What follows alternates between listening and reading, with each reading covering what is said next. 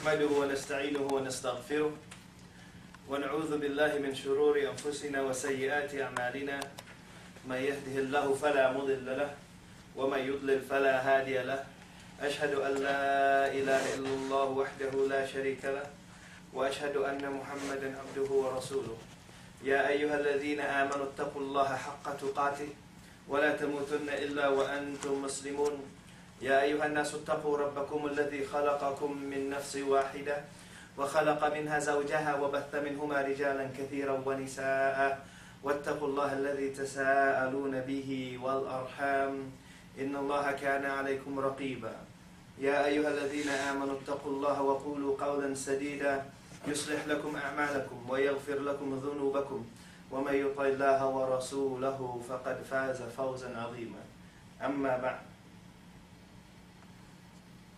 I'll tell you a story starting off that was told to me by one of our mashayikh, one of our teachers that taught us. It was in the middle of the night.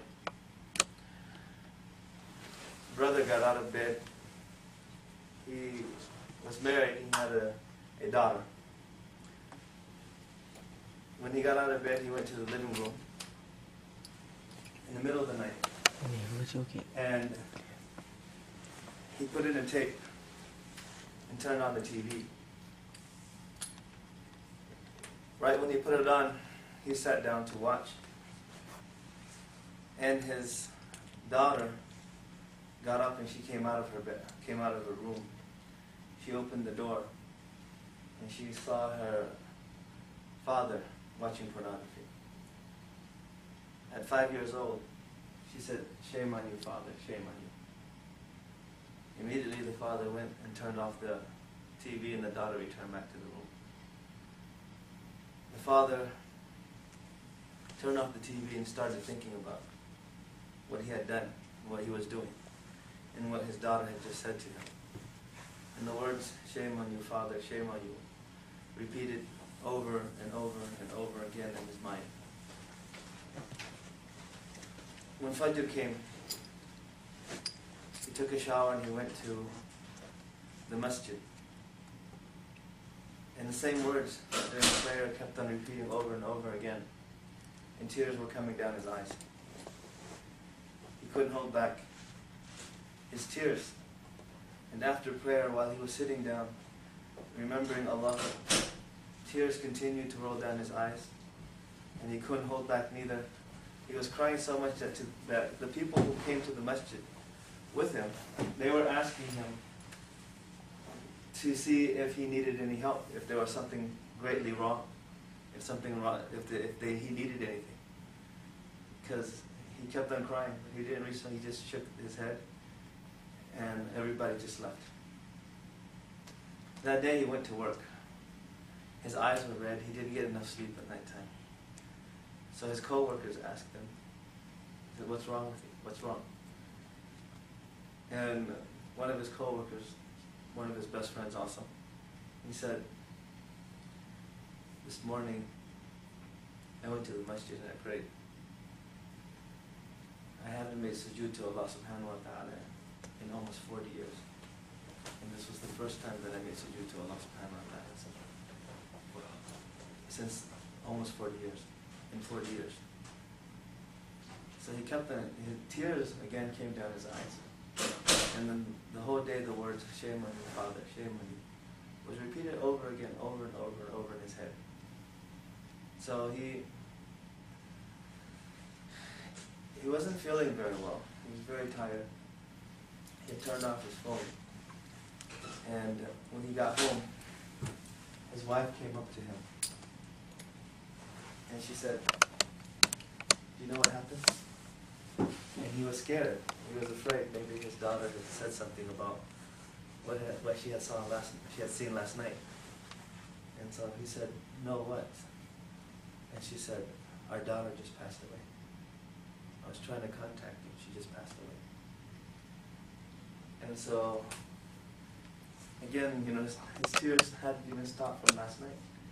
And it continued to roll down his cheeks. So they prepared for the janazah, and he brought his daughter down to the grave. grave, and a smile came to his face.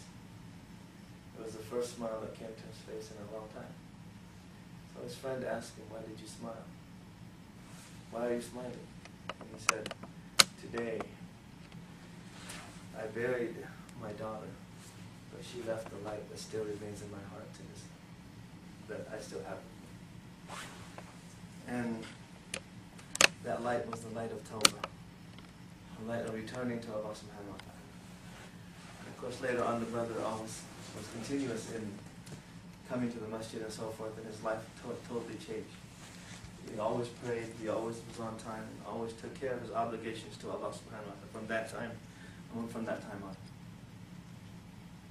The word shame on your father had changed his life. His daughter reminded him. This month of Ramadan is the month of change, the month of Tawbah. That's what Tawbah means. The word Taba yatubu means to return back to Allah in repentance. Return to Allah in repentance, meaning to change your lifestyle afterwards to that which is better. When you say istighfar, it's asking Allah with your tongue. Tawbah is changing your whole lifestyle, changing your ways of living to the way that Allah subhanahu wa ta'ala is pleased with. And so this is the month in which Allah subhanahu wa ta'ala wants us to repent. And He's giving us the opportunity to repent to Him. Opportunity after opportunity after opportunity. And we can change.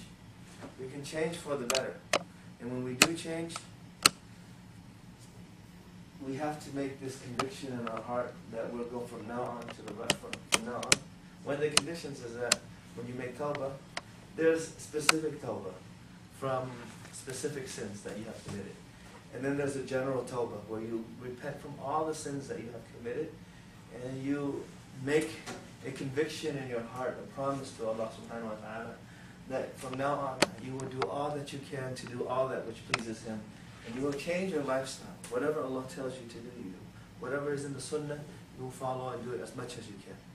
And this is the change in lifestyle that we have, that Allah subhanahu wa ta'ala has given to us, is making easy for us in this month. Let me give you another story of one of the great scholars of Islam. His name is Al-Fudayl ibn Iyad. Al-Fudayl ibn Iyad. Al-Fudayl ibn Iyad was a highway robber.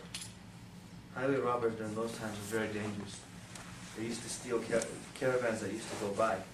They used to take the merchandise and whatever they had. And if he had to do it, if people fought back, then they would, killing was like a normal thing to do. As for Layla ibn Iyad in his youth, he used to be a highway robber. He was so feared and ruthless that people were afraid of him. From Mecca to Medina, people had heard about him. To the point where people were talking about him and saying, when they wanted their children to go to sleep, they would say, "If you don't close your eyes and go to sleep, I will get Fudayl ibn Iyad." It was like saying, "You better go to sleep, or the boogeyman's coming." Like in our time, that's how ruthless and how much people feared him, Fudayl ibn Iyad. And so, one day, he fell in love with a girl, with a woman who had lived in his house, and he wanted to. He wanted to see her. He wanted to see her, and everyone knows how ruthless this Al-Fudayl ibn Iyad was. He jumped on the roof. He was trying to jump from the rooftop into the house. While he was doing that, her father was praying. He stopped to listen because he was about to jump into the house, and then this man is reading the Quran.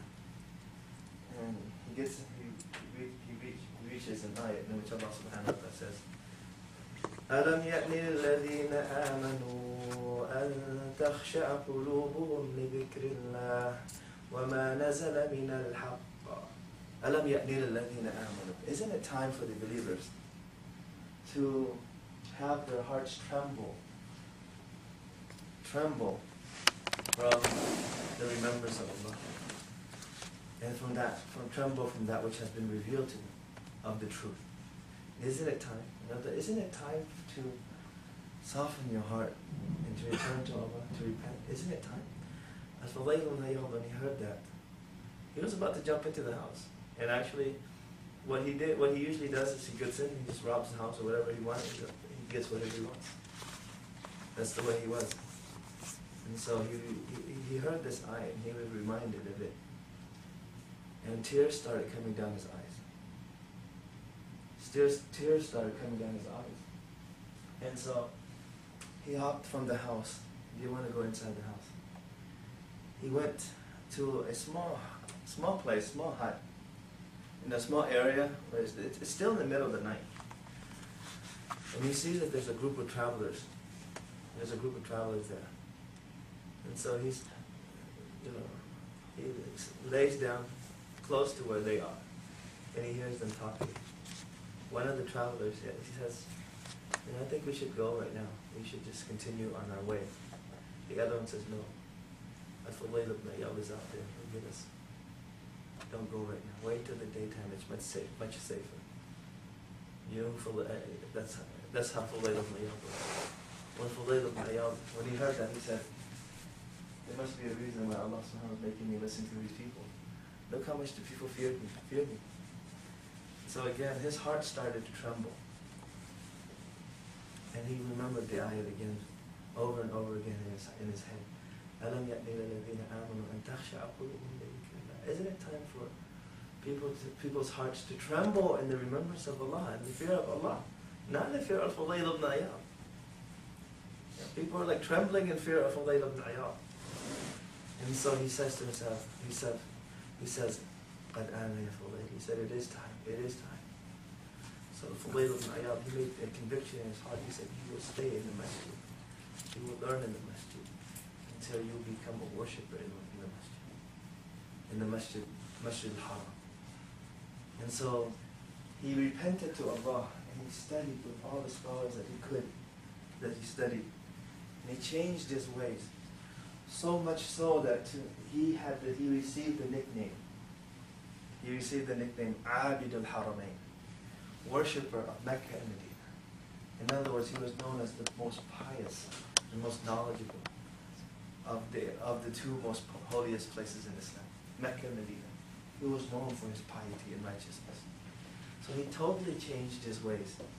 Changed from a highway robber, murderer, thief, everything that you can think of. It was Al-Fudayl ibn Iyad did. But he became a great scholar. And so, from this story, you see that Al-Fudayl ibn Iyad, he changed for the better. He didn't just make istighfar. He totally changed his life until he became the best. The other one, from the worst to the best. Opposite directions. And so, of course, Al-Fudayl ibn Iyad, all the sins that he committed and so forth and things like that, it's still like less than shirk in Allah subhanahu wa ta'ala. And if you repent to Allah subhanahu wa ta'ala, Allah subhanahu wa ta'ala will forgive you, even if it's shirk. And when you compare that story of Fudayl ibn Iyad and us, and I'm pretty sure none of us have done a fraction of what Fudayl ibn Iyad did in his youth. But you see, when he decided, he had full conviction in his heart to change, he became the best. He worked at it, and so we can also. And this is the month of change. This is the month in which we rejuvenate ourselves, because we are all travelers. Everyone will die. All of us will die. We're living in this world as travelers. Everything is temporary. And so when we move over, and right now we're in a trip. Every time, if you're on a trip, if you have a long, long journey to go, you're in your car, would you be able to go from here, from Nashville, all the way to Los Angeles or to Seattle without stopping? Definitely you wouldn't. If you were to drive, you would need to go into the pit stops to fuel up, to continue on your trip. Otherwise, you're just going to get stuck on the way. And you also, on your trip, You need a map. You need to know the directions. You need to have guidance to show which place to go, which roads to take, and so forth. If you haven't been there, if you haven't taken the road before, you need that. And thus, we're on the trip. And Allah subhanahu wa ta'ala, because He is so merciful, He has made pit stops for us on the way to refuel ourselves. The Messenger of Allah sallallahu alaihi wasallam said in hadith of Abi Hurairah, he said, "As-salawat al-khams," the 5 daily prayers, "Wal-jum'atu ila jum'ah, wa Ramadan ila Ramadan, mukaffiratun lima baynahunna, idha ijtunibat al-kaba'ir." The 5 daily prayers, and from Friday to the next Friday, from Jum'ah to Jum'ah, and from Ramadan to Ramadan, is expiation for everything between it if you avoid the major sins. The 5 daily prayers are our daily pit stops to strengthen ourselves, rejuvenate ourselves. You have to understand, our body makeup, it's not just flesh and blood. It's flesh, blood, and soul, our soul also. Every single day, you cannot go a whole day, you can't go for 24 hours or two without food. You're going to be very hungry. Eventually, you're going to die. There's just a certain amount of time. You can only live so long without water, for example. After 3 days, your body will no longer function. And after 3 days, your body will no longer function without water. The same way with food. You have a longer span of time. But in the end, if you don't fuel yourself, it will die. It will die. And so, our bodies, we need different types of food to strengthen ourselves. But the thing that we forget is the spiritual aspect of it. That also dies. And that also needs energy and strength, rejuvenation. All of it needs it. And so every single day, the 5 daily prayers, these are the fueling or the pit stops. These are our meal times. But not meal time for our physical body, for the spiritual. Because if you don't have it, you'll die. And you'll be hungry. And you'll feel terrible. The other side, a lot of us, we neglect that side. And you need vitamins also. Believe it or not, you need vitamins. Every single morning, the Prophet ﷺ said, our bodies, in our bodies, every single joint in our body and so forth, all these joints, they need vitamins. And those vitamins are subhanallah, alhamdulillah, la ilaha illallah, akbar, and so forth. The remembrance of Allah, to strengthen us, to keep us strong. And so, in the daily, in our daily lives, when we become, when you're busy going to work, when it's time to pray, you hear Allahu Akbar, that's the time when you need to refuel yourself spiritually. You have to refuel your iman. And after, in a week, on Fridays, this is the weekly checkup, the weekly pit stop. And then the yearly pit stop. The yearly pit stop is Ramadan, the month of Ramadan. And then the once in a lifetime pit stop is the Hajj. When you check yourself. And Allah subhanahu wa ta'ala says, وَتَزَوَّدُوا فَإِنَّ خَيْرَ الزَّادِ التَّقْوَى. But what do you need to rejuvenate yourself? What's the fuel that keeps you going? The Prophet, Allah subhanahu wa ta'ala says, وَتَزَوَّدُوا. Tazawwadu means take with you provision, this fuel with you. فَإِنَّ خَيْرَ الزَّادِ, the best fuel or the best provision you can take with you on your trip right now is taqwa. And that's why we fast. The brother read, mashallah, the ayats in al-Siyam. Listen to the reason why we fast. Allah subhanahu wa ta'ala says, يَا أَيُّهَا الَّذِينَ آمَنُوا كُتِبَ عَلَيْكُمُ الصِّيَامُ كُتِبَ عَلَيْكُمُ الصِّيَامُ كَمَا كُتِبَ عَلَى الَّذِينَ مِنْ قَبْلِكُمْ لَعَلَّكُمْ تَتَّقُونَ. What's the reason for fasting? O ye who believe, fasting, la ilaha illallah.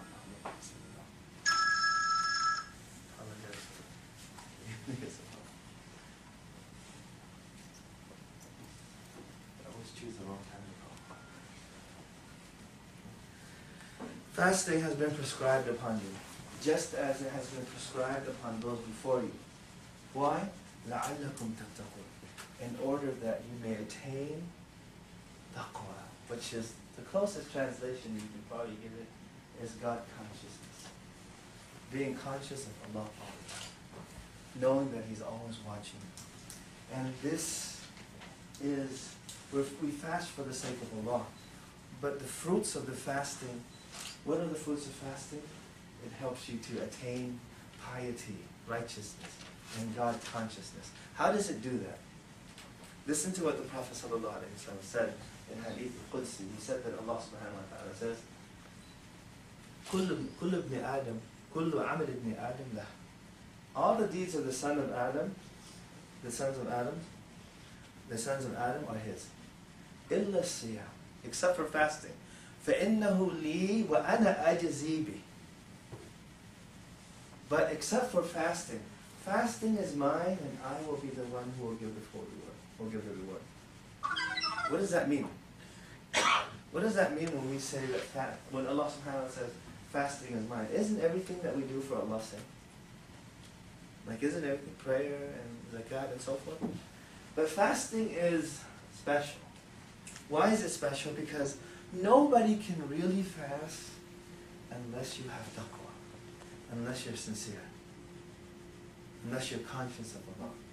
You will not be able to fast. You won't fast.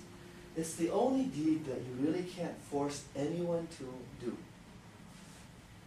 If they do it, it has to be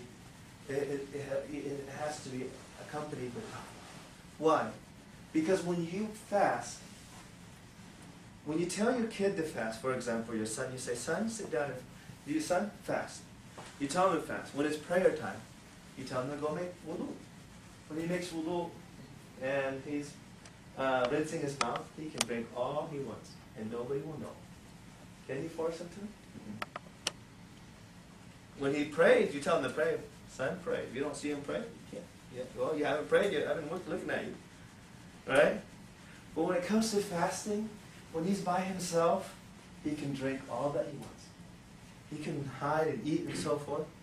The only thing that will prevent him from not doing so is if he's conscious of Allah. And that's why, that's the thing, that is what is preventing us from drinking when we know nobody can see us. Not a single person can see you except Allah. What is it that's preventing you from drinking? It's because you know that if you drank just a small drop on purpose, your fast will no longer be valid and you will have to make it up. That's the reason, because you know Allah knows. You can't say, let me drink. Nobody will know. Allah won't know. You can't say that. You know Allah will know. And that's why you don't do it. That's why you don't do it, because you're conscious of Allah. So fasting trains you to always think and be conscious of Allah. And if you can abstain from that which is halal, and these are the normal things that are halal for you, normal eating and drinking are halal for us in normal days. But if you can abstain from something that is a requirement for life, and you can stay away from it, how about the sins and so forth? You should be able to do so also. You can't say to yourself, oh no, I can't abstain from that. Well, do you need it to live? Well, you abstained from food and drinks when you had to. In Ramadan. Who said you couldn't do it? You can't stay away from it. Well, nobody's watching you, and you didn't drink when in that time. You know Allah was watching you. Now when you're in front of the internet about to watch pornography or something like that, you think Allah doesn't know? You think Allah doesn't know? So you realize, you know what? Allah does know. That's why I didn't drink. That's why I didn't do this and that. And so all of this, the fasting, is to help us attain taqwa, and to help us reveal ourselves, and to help us change for the better. And Allah gives so many opportunities in this month for us to change. That if you don't change in this month, then I don't know what kind of iman you have in your heart. Why? Because Allah subhanahu wa ta'ala gives us the opportunity to forgive us, to opportunity for us to repent and change our ways. Listen to what the Prophet ﷺ said in Hadith in Sahih Bukhari Muslim. He said, that the Messenger of Allah sallallahu alayhi wa sallam, Abu Hurairah said that the Messenger of Allah sallallahu alayhi wa sallam said, "Man sama Ramadana imanan wa ihtisaban wa ghufira lahu ma taqaddama min dhanbi." Whosoever fasts the month of Ramadan with the true belief in Allah and seeking the reward from Allah alone, nobody else. You do it for Allah's sake. And you fast only because Allah has told you to fast. And you only want the reward from Allah alone, and no other reason. Ihtisaba means you want reward from Allah alone and nothing else. No other reason. You're not fasting because you want to lose weight. You're not fasting because everyone else is fasting. You're not fasting for this or that. Even though some of these things like, health matters and so forth, those are secondary, but that's not the reason why you fast. These are the things that you might attain from it, but that's not your intention. That's not your intention. And so, if you fast solely for the sake of Allah, what will Allah give you? غُفِرَ لَهُ مَا تَقَدَّمَ مِنْ ذَنْبِهِ. Allah will forgive you all your previous sins. All the sins that you committed before, He will forgive you.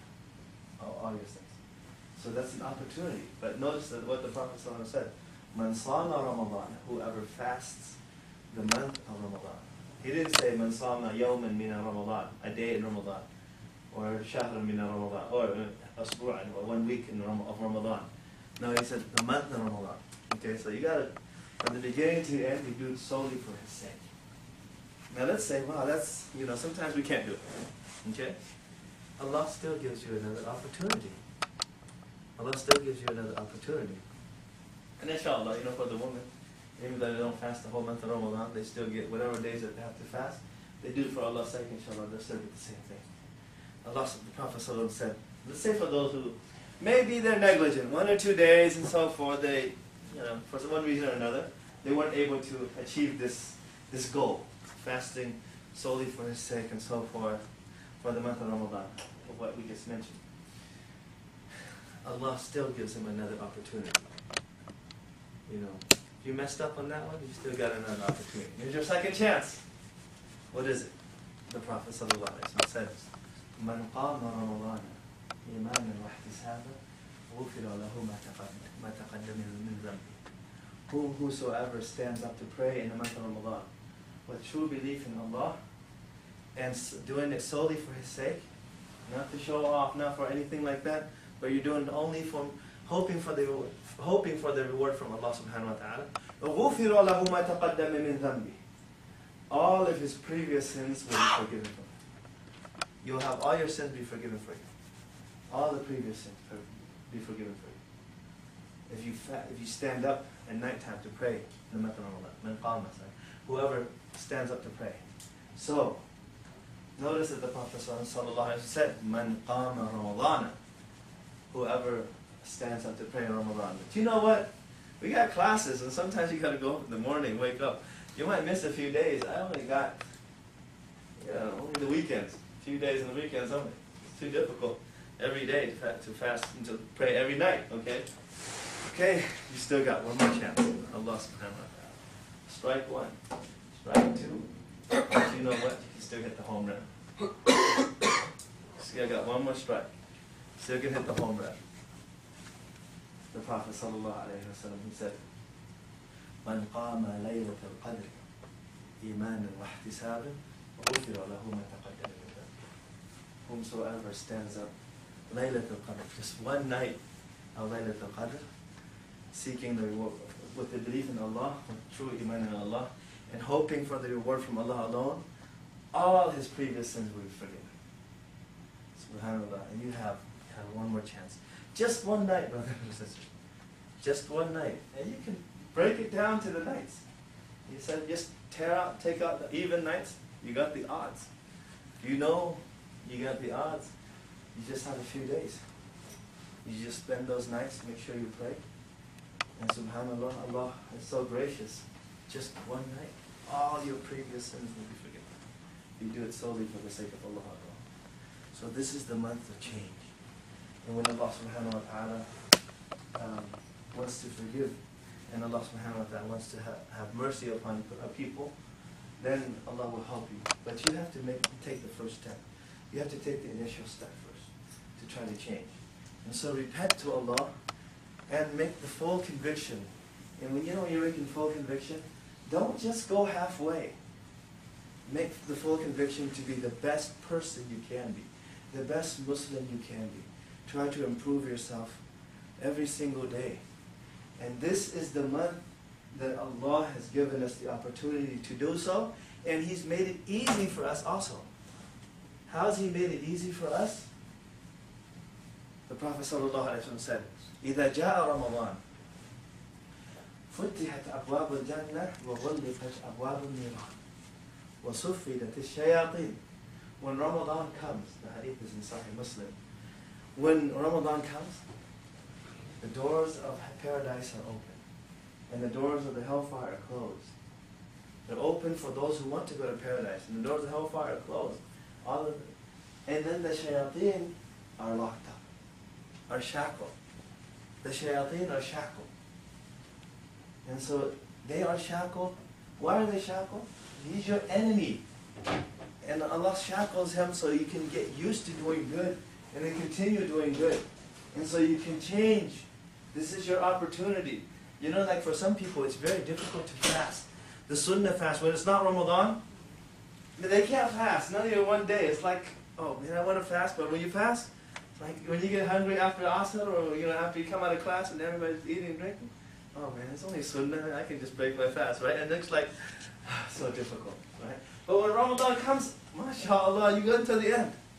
You can do it. Allah is showing you, you can.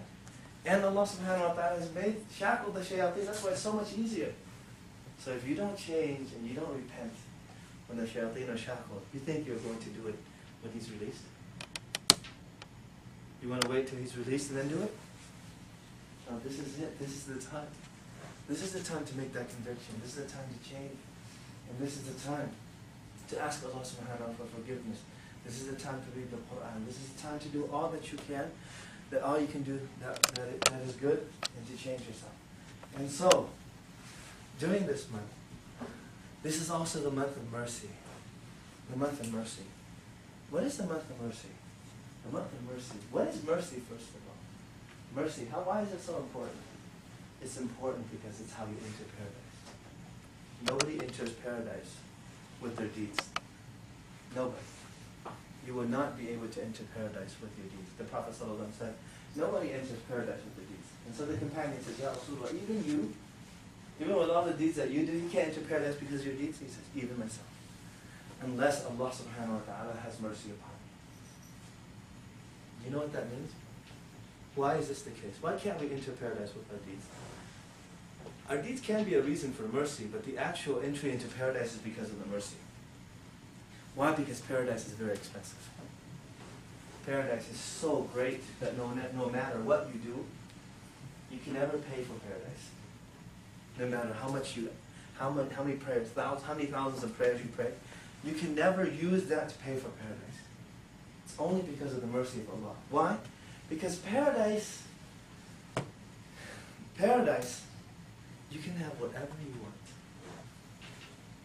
You can have anything that you want. You can do whatever you want. Whatever your heart wants, this is it. You can have it. People work very, very hard. Some people, they buy houses, and it takes them 30 years to pay the house, pay those payments. And the house might not even be that nice of a house. And if they did buy a really, really nice house, like next to the river, next to the ocean, or wherever it may be, sometimes they put so much effort in paying for that house that how much they have to wake up 6 o'clock in the morning or 5 o'clock in the morning, and they are never late. Why? Because if they're late too often, they might get fired, they might not make their payments. And they try to do their job the best that they can, because they're afraid of getting fired, right? Especially with the housing markets and all the foreclosures and stuff, right? They're afraid to lose their job because they're afraid to lose that house. They are willing to get up at 6 o'clock in the morning and get out there in traffic, no matter how tired they are, every single day for 30 straight years, just to live in that house. In paradise, that house is like, there's no comparison whatsoever. Nothing. You can have whatever you want. So how much are you willing to work to get paradise? To get anything that you want. You just say it and you've got it. How much? If people are willing to work for that many years just to get in that house, and probably they're already 30, by the time they finish paying, they're dead already. They don't even get to enjoy it, right? Most of the time, like they, to say, oh, this is my house. Most people, some people don't even get that. But they're willing to work 30 years, 40 years sometimes, right? And they get up, Allah subhanahu wa ta'ala asks you to get up in the morning. But you know what? He gives you even more than that. No matter how much you do, in comparison to what you are going to get in paradise, it's so much greater that you are only entering paradise because of the mercy of Allah. You know, we have a child. Your child wants a bike. He wants a bicycle. And this bicycle is a very nice bike. It's like $250 and he wants this bike. Like, Father, you have to do it. And he's been asking for like months and almost a year, like, every day insisting. His friend has it. It's a really cool bike. Okay. So, you really, you tell your son, son, you keep your house clean right now. You clean your house, your room, just clean your room, make it like super clean, right? I'll buy it for you. I'll buy it for you. He goes to his room and starts cleaning it up. He's trying to like do the best that he can. He comes back after half an hour. Father, my room is spick and span, shiny, just clean and smelling good and everything, right? 30 minutes later, because he was trying very hard to clean up his room. 30 minutes later, I say, Father, oh son, mashallah, your room is really nice. Let's go to the store. I'll get it for you, right? In 30 minutes, how much money did he make? How much money did he make in 30 minutes? $250. Did he really make $250? Did you give him money because he cleaned his room for $250? I mean, if you can clean somebody's room for $250, let me do it. 30 minutes, right? I'll do it. I mean, I can get $250 in 30 minutes. Hey, that's pretty good, right? $250. Did you give it to him because of what he did? No. You gave it to him because you felt sorry for him. You had mercy on him. He didn't deserve what that deed. But because you saw, like, oh, he's so obedient. Like, he did so, he cleaned it so well, and like he went right away. So you felt sorry for him. You had mercy. You felt pity for him. And you felt you love him because you have mercy. As your son. And so you go and you buy it for him. He didn't earn it because of what he did, really. Well, actually, it is connected to what he did. But what he did was not worth what you're going to give him. It's not equal. What you're going to give him is much more than that. So Allah subhanahu wa ta'ala, what He's going to give you is so much more than that. But you have to earn it by earning the mercy of Allah. So every time in the month of Ramadan, when you stand up to pray, say, Allahu Akbar. Sometimes in Tawbah you're tired. Right? You're tired and so on. Maybe you're tired, but you say, Inshallah, I hope that Allah will forgive me and have mercy upon me today. And so you stand up that extra rak'ah. And you stand up to try to be more focused. We're only doing this so that you're hoping that Allah will have mercy upon you. And so maybe on that night, Allah will say, oh so and so, and I see you like you're working so hard. Even though you're tired, but you still want to take that extra step, make that extra effort, you have earned my mercy. And from this day on, you are amongst the people of paradise. Walking on this earth, but you're amongst the people of paradise. After that, Allah will help you do all the deeds of the people of paradise. So, don't belittle a good deed. Don't ever belittle a good deed. Do all that you can as sincerely as possible and hope in the mercy of Allah. Because this is the month of mercy. Have mercy towards your fellow classmates, your fellow Muslims here and all over the world. Maybe Allah will have mercy upon you, just like the Prophet said, "Irhamu man fil ard, yarhamukum man fis sama." Have mercy upon those who are on earth, and the one who is in the heavens will have mercy upon you. And so this is the month of generosity, being merciful towards others. And don't belittle a good deed, because any deed if it's sincere, maybe Allah will say, because of that deed, I will enter this person paradise. And every deed that you do, hope that Allah will have mercy upon you because of it. Have that in your mind. Even if it's a little thing. Because you can enter paradise even if you just fed a dog. And that's what happened during the time of Bani Israel, when the Prophet ﷺ told us. He said that there was a woman. This is not a regular woman. This was a prostitute. She was walking in the desert. She was very, very thirsty. She came across a well. And so she went into the well. And she drank until she was quenched. And then when she came out of the well, she saw that there was a dog that was licking the wet ground around the area of the well. And she felt sorry for the dog. And she said, you know what? This dog, I was so thirsty before I came here. I went down and drank. This dog is just as thirsty. Just as thirsty as I was. He can't jump in the well or drown to death. Yeah. So she goes down and she fills up her leather socks, her hoof. She brings it out and she lets the dog drink until it's quenched. And Allah sees this deed of this prostitute. And Allah subhanahu wa ta'ala is thankful towards her that the Prophet ﷺ said in Sahih Muslim, hadith is Sahih Muslim, that Allah forgave her sins. In another narration, Allah entered her paradise because she had mercy towards a dog. Towards a dog. That was the deed, that was the turning point in her life. Allah saw that and He was thankful for what that person did. He saw the mercy in her heart and Allah had mercy in that, had mercy towards that person. And so she entered paradise because of it. She entered paradise because of it. This person was kind towards a dog, an animal. Now imagine if that person was kind towards a Muslim, kind towards a human, or even better, a Muslim, or even better, your relatives. These are people, these are Muslims. If you had that, you're helping your brother, helping your sister. You prefer others over yourself.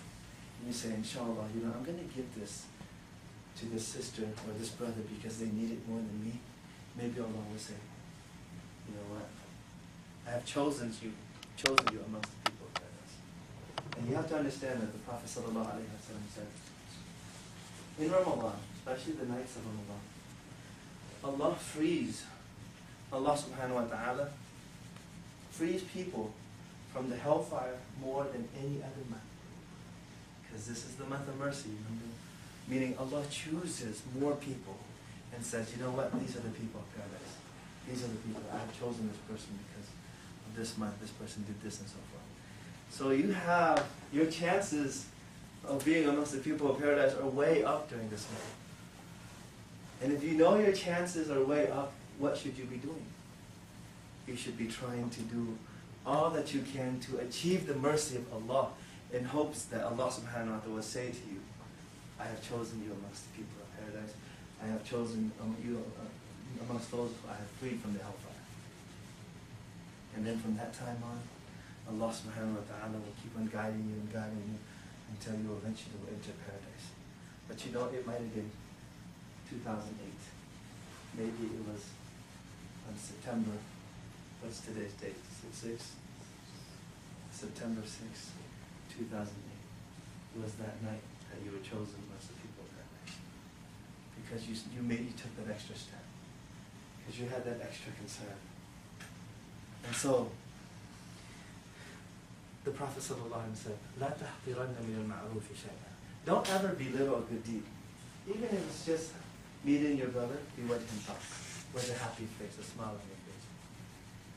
And also, the Prophet ﷺ said, a man also entered paradise because of just clearing the way for the people.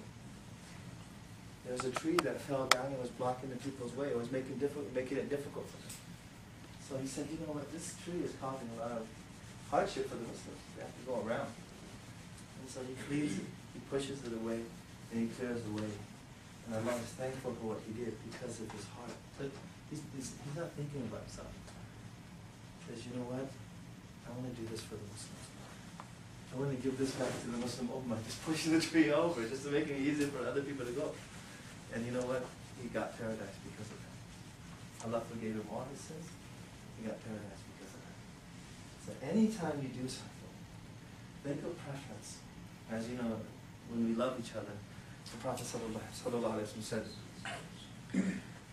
"La tadkhulul jannata hatta tu'minu." You will not enter paradise until you believe. You won't enter paradise. وَلَا تُؤْمِنُوا حَتَّى تَحَابُّوا. And you will not have belief until you love each other. In other words, you have mercy towards each other and you love each other. And أَفَلَا أَدُلُّكُمْ عَلَى شَيْءٍ إِذَا فَعَلْتُمُوهُ تَحَابَبْتُمْ. Would you like me to show you something that you can do to make you love each other? He said, أَفْشُ السَّلَامِ. Spread the salam. So spread the salam. And also another thing to make us love each other. The Prophet ﷺ said, "Tahadu, tahabu." Exchange gifts, and you will love each other. Give each other gifts, and you will love each other. It's not sunnah to give gifts during Eid only. You know, you wait for Eid and you give gifts. No, it's not. You give gifts whenever they least expect it. They're not expecting anything. And then you give it to them. Even if it's a candy bar, they'll be happy. But you know, they're expecting something. Sometimes it's very, you know, like, if you're living in a society, right? We are living in this, you know, materialistic society. If you ask any non-Muslim, any Christian, what's the most stressful time of the year? They will tell you, it's Christmas, the holiday season. They might tell you it's a time of joy and happiness, but they will also tell you it's the most stressful time of the year. You know why it's stressful? Because you got to buy this person that, and this person this, and then in the end, sometimes you don't get what you want. Right? Sometimes you don't get what you want, but you got to buy so many people. And, you know, it's good to receive presents, but you're expecting it. Normally, if somebody were to give you that in March, you would jump for joy. But you know what? You got that, but it wasn't like up to par with what you really wanted, and you're sad. You're sad. So, you know, as Muslims, you give gifts, but don't give it when they're expecting it. But always do. Try to be consistent in this also. So you'll love each other, and when you love each other, it's easy to help each other do good. And this is how you achieve true Iman. Because it will keep you away from sins. When you love each other, you don't backbite each other. Right? When you love each other, you work together. When you love each other, you respect each other's opinions. When you love each other, you can get projects going really quickly. Nobody has an ego or anything. Man, brother's always so nice. I'll let him have his way, you know, right? Man, because, you know, you're always helping each other. You're always giving gifts to each other. It builds this love. And then the community goes forward. And then the MSA goes forward. And then your family, everything that's, you know, goes smoothly. Because you love each other. And then it's easier for you to pray. Go to the masjid. Read the Quran. You're not stressed out to death. You have Iman in your heart and you're happy. And you thank Allah subhanahu for all that you have. And so your path to paradise is made easy because you love each other. And so next time, this is something that we should be trying to do. When you go to the store next time, when you buy something for yourself, think of somebody. Your uncle, your aunt, your brother, your husband, your father, your mother. It doesn't matter who it is. Just buy them something. Give them a present. They're not expecting it. You didn't come from, you know, if you're like, you know, you go back to Malaysia and you come back or something like that. Yeah, you have friends here, you're expected to buy something for them, right? You know? But what if you're like, just all of a sudden just come up and give you a box of chocolate, for example. MashaAllah, alhamdulillah, you know, it's a box of chocolate, $3, brother. But, you know, but you score. Like with your spouse, for example, let's say, you know, all of a sudden, like, she's not expecting it, and then you get this present. Even if it's a box of chocolate, $3.99. man, she's happy. She's really happy. But if she was expecting something, and for example, okay, Eid, you have to get something, okay. If you gave her, just something even more expensive, like a diamond ring or maybe a gold ring or whatever it is, she might not even be as happy as when she wasn't expecting it. But you know what? That's a point scored. So brothers and sisters, you want to score points with your spouse, just give them presents. It's not how expensive it is, it's how many points you can score.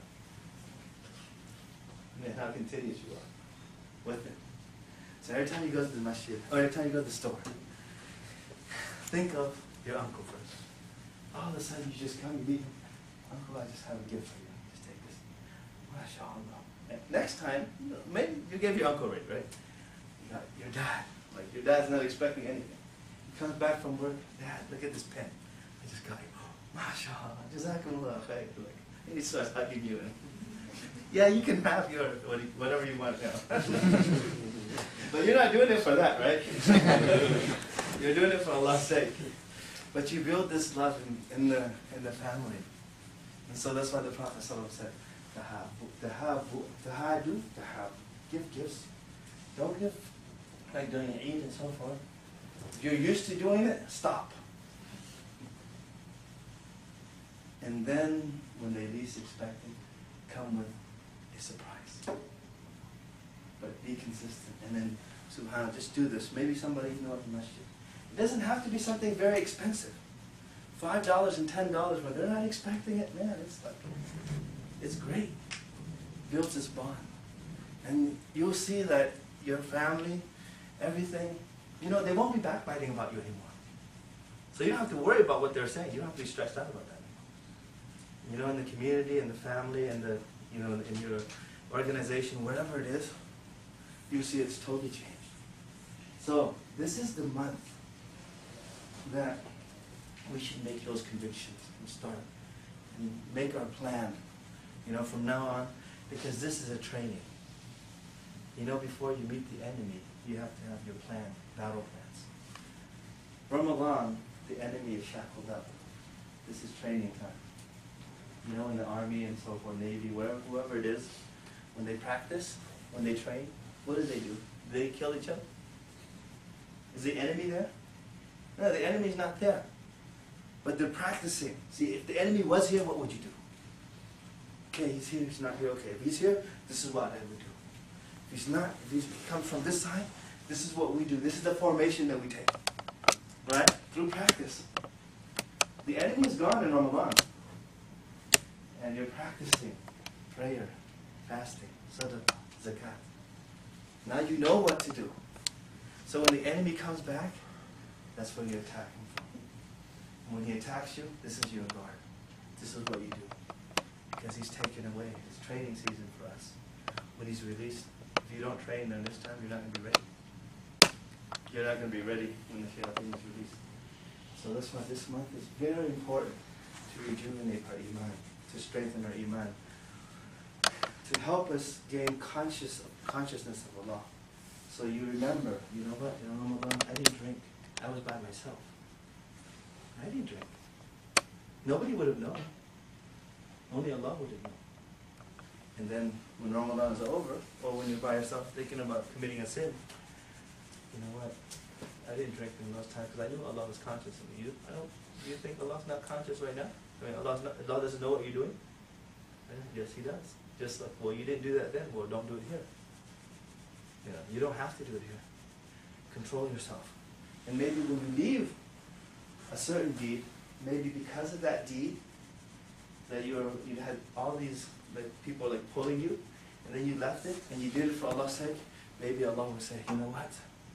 My servant, he was able to do it, but he didn't do it. Why? Because he feared me. Because he had taqwa. He was conscious of me. I have chosen him amongst the people of paradise. So every single deed, do that. Compare yourself. For example, sometimes you feel the urge to backbite. It's like, man, I gotta talk about this person. Man, I can't. It's like you have that urge, right? It's like, it's wrong, but man, I have to do it. Sometimes you fall into that case, like, that person did such and such things to me. I have to tell these people, right? You know, it's like, man, I can't. It's like it's about to explode, right? So you say to yourself, what do you say to yourself? You say to yourself, you say, Ya AbdulBary, Ya Muhammad, Ya Ammar. Would you trade paradise for that? Would you prefer to speak about that person and release that pressure? Or would you, if Allah said, I'll give you paradise if you don't do that? Where would you want paradise? Which one's better? Of course you say, you know what? I'm not going to do it because I want paradise. Paradise is better. It's not worth it. It's not worth it. Just this flashing moment, you release this that you want to fulfill your desires, and then Allah, you know, will either this or paradise. Which one would you choose? Every time, put yourself in the hereafter. Would you trade that for paradise? Of course not. You would say, why am I going to trade this person? I don't like them anyways. You know, it's like I don't even like this person, and they're causing me to commit this sin. I don't like them. I don't want to give to them anyways. So because you're talking to them, you're giving your good deeds to them. It's like you hate them anyways. You don't even like them, but you're helping them in the process. Why would you want to help them? If you don't like that person, don't talk about them. Because the only thing you're doing is giving them more good deeds. From yourself, it's like giving them a present. If you don't like that person, don't give them any more presents. Right? If you do want to give presents, give them presents of this dunya, but not the hereafter. Because that's more valuable. That's what Hassan al-Basri did. Al-Hassan al-Basri. One of his students came to him and said, this person is always talking about you, Imam. He's always talking about you. That person, Hassan al-Basri, so such and such is always talking about you, slandering you, saying this and that. So tell me what it is. So they tell him, yeah, this here again. So they're thinking like he's going to go like bash him or say something about him. He goes to the marketplace. That's the marketplace and he buys something. He goes to that person and says, I really apologize. This is all I can afford. You know? And I'd like to give you so much more. Because you've done so much for me. You give me so much. And so the guy goes, what are you talking about? You're not giving so much. Like, I hate you and I'm talking about you all the time. What are you talking about? I'm helping you and giving you. He says, you're giving me so much. All I can afford to give you. I'm just thankful for what you did. I'm giving you this. You know, you're giving me so much. Good deeds like prayers and fasting and so forth. Like it's tiring to get up in the morning. But you're giving it for free. Like I didn't even ask for it. And so you're so generous. This is the only thing I can give you back to you. That's all I can afford. So the guy's wondering, he said, wow, what's this guy? Why is he not giving me this present? So he starts thinking about it. He says, yeah, he's trying to make a statement. And so he repents and asks forgiveness from Hassan al-Basri. And he becomes one of his closest students. He just sits with him all the time because he realizes what happened. He realizes how the Imam is. Instead of like yelling, he gives him a present. But the Imam is trying to advise him. Look at the way that he advises him. So he gives him good presents. You know, then you think about it and say, wow, you know what? I shouldn't be talking about him anymore. He's right. You know, let me learn more about it from this person. And so he becomes one of his students. But this is the micro change. Control your tongue. Whatever you're doing in this month, it's, this is hope that Allah subhanahu will give you paradise. Go to pray every single day. The Father prayer. Join in helping other people. Look for projects and try to bring forward. Maybe, for example, we want non-Muslims to realize, about fasting. I think you guys have the fast coming up and so forth. Be involved and help with it. Maybe your actions, even though your brother, your friends, and your companions, they don't know what you did behind them and to get this project going, to get everything, to get all these people. They don't know, but Allah still knows. And do that in hopes that Allah subhanahu will say, maybe, I've chosen this person amongst the people of paradise because they went, they took the extra effort. They didn't do it for anybody else except for my sake. Allah subhanahu will say that to you. And I have chosen you amongst the people of paradise. So everything that you do it for His sake. That's why the Prophet said, Man sama Ramadan Eman wa whoever fasts the month of Ramadan with true belief in Allah, the certainty in Allah, the belief, with a true faith in Allah subhanahu wa ta'ala, and seeking the reward from Him alone. It's very important. Seeking reward from Him alone. then inshallah, maybe Allah subhanahu will give you that, inshallah. I apologize if I went over, like today at the masjid. I went a little bit over, like they say, don't give a woman a telephone and don't give a sheikh a microphone. And just keep on talking, right? So, inshallah, may Allah subhanahu wa ta'ala gather us all again in paradise, just as He gathered us here today. And may Allah subhanahu wa ta'ala accept all our fasting, our zakat, all our righteous deeds and prayers and so forth. May Allah subhanahu wa ta'ala help us love each other for His sake. May Allah subhanahu wa ta'ala gather us in the highest level in paradise with all the prophets and messengers. Just like He has gathered us today, inshallah. Maybe we can talk about it when we get to paradise. We ask Allah subhanahu wa ta'ala, He's all able to do all things. Wa sallallahu ala nabiyyina Muhammad wa ala alihi wa sallam. Inshallah, if anybody has any questions, we can open the floor. Otherwise, I might ask some questions. That's what I do now. Questions. But we don't have questions. Go ahead, inshallah. So would you say it's a bid'ah to give gifts if you're doing it on a yearly basis? Yes, it would be considered an innovation if you chose that time to do it consistently. It's always Eid that you do it. It would be considered because you have set something.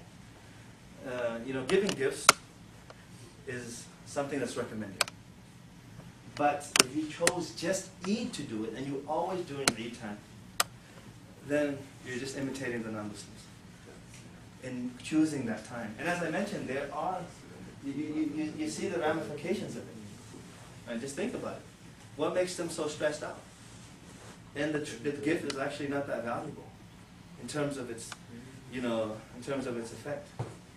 Because they might spend a lot of money on something, and you're spending a lot of money, but you know what? Maybe that's not what you really wanted. It's just not, it doesn't show true love. It's not true love because you have to do it. So let's say if you didn't do it, and you did love that person, but you didn't buy them, they would hate you for no reason. Like if they didn't hate you, they would feel very disappointed. It's like, it's Christmas, and you didn't buy me anything. What's this? It's a great it's a major sin now. But it's supposed to be a season of love and forgiving and so forth, and good thoughts about people and things like that. But it becomes the opposite. And that's why they take advantage of it, commercially. And so, if you don't get anything, go out from here, try this, inshallah. Every time you go to the store, buy something. It doesn't cost a lot, what do you call it? Hershey's Kisses or something. Those are good. If they're not expecting it. Even if it's $2, they'll be happy. Even if it's a dollar store balloon, they'll be happy, right? If they're not expecting it, right? Honestly. And so, but be consistent, and you'll see that the people around you will treat you differently. But you don't do it because of that. And it will be easier for you to pray, easier for you to do everything, and the whole community and the whole group, all the Muslims, we start loving each other. Give the salam to each other, greet each other, and speak to each other, and help each other when you're always helping. That's why zakat. This is zakat and sadaqah and so forth. This is the month to train ourselves to be Muslims. In fact, Ramadan is how we should be all year round. But Allah has chosen this month just to wake us up. This is how you should be. It's not only for this month. Continue this way. This is the path to paradise. And this is how a Muslim should be. So as a Muslim, Ramadan or outside Ramadan, it shouldn't, they should be the same. And you should be praying the night prayers anyways, all the time. But Allah subhanahu wa ta'ala is shaking us up, refueling ourselves, reminding us, hey, you know what? All these years, all these months you've been forgiven. It's time to change. Wake up. Wake up. And smell the roses, right? They say. Know what's really going on. So inshallah. Any more questions? And there's one more question. We'll end it. وصلى الله على نبينا محمد وعلى اله وصحبه وسلم سبحانك اللهم وبحمدك اشهد ان لا اله الا انت استغفرك واتوب اليك.